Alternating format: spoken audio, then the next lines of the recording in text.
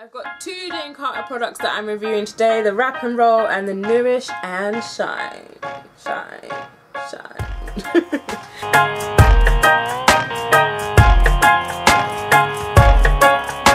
I got these products in, I think I got this one this year and I got this one last year.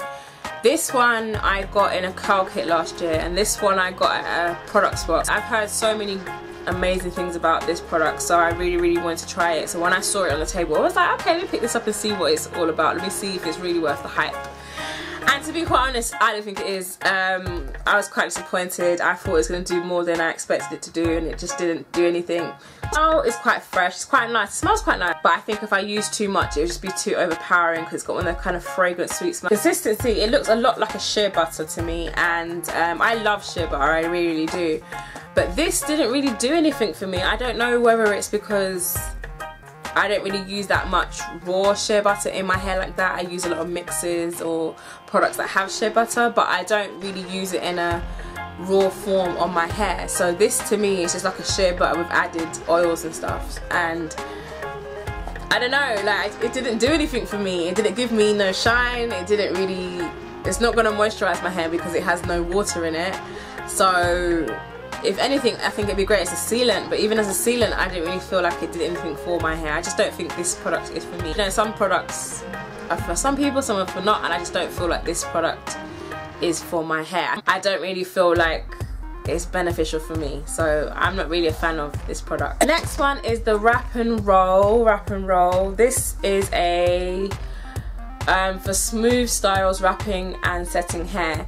I use this when I've done a roller set, and I used it on my curl formers, the curl formers that I did the other day.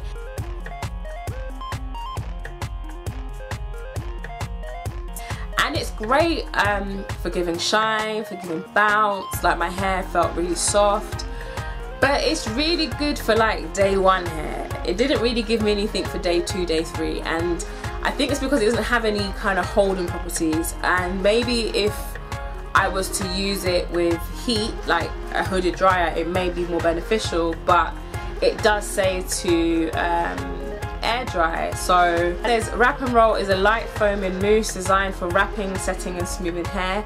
It's amazing. It dries quickly, leaves your hair soft, adds outstanding shine and does not flake. Great for smooth styles and managing frizz. It's okay. It's okay.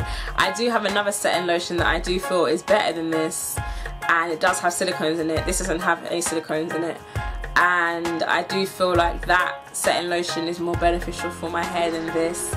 I don't know, these two products didn't really do much for me. They didn't really stand out for me. I didn't really, you know, I wasn't blown over by them, and I have heard some great things about Jane Carter Solution products, so I was quite disappointed. But it's one of those things that you try, you live and you learn. So yeah, they're just not for me. You know your thoughts about these products. Have you tried them? Do they work for you? How have you used them? If you have used them and they didn't work, what happened? Let me know, and I'll speak to you soon. Bye.